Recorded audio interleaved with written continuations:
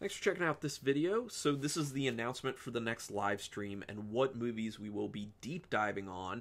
So if you're not familiar with the live streams, we do it every other Saturday night.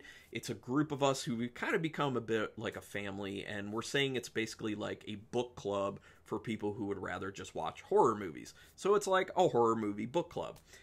We get really, really nerdy about these horror movies. We dive into underlying themes, what subtext is in it, and just what some of our favorite scenes are, and just kind of go from there. We also just have some random talk about horror stuff as well. So the films we're going to be doing for the upcoming one, which is Saturday, July 18th at 7 p.m. Eastern Standard Time. These two films came together because the second one, someone actually reached out through my YouTube channel and asked, could you do a deep dive on this film, because it's a film I've loved for a long time and I'm a bit confused about it, and I want to know what the underlying message of this is. What's the subtext? What are the themes in this film? Let's really deep dive.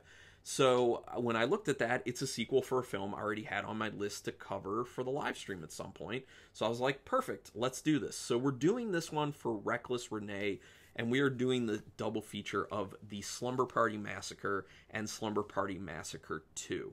So at the moment, those are both available for streaming on the Shudder streaming service. So if you want to watch it there and then join us, or watch it any other way you want to, you are more than welcome to show up. I encourage it. So we're going to get really nerdy about it, and we're going to have fun. So once again, it is Saturday, July 18th at 7 p.m. Eastern Standard Time, and it is the Slumber Party Massacre and Slumber Party Massacre 2.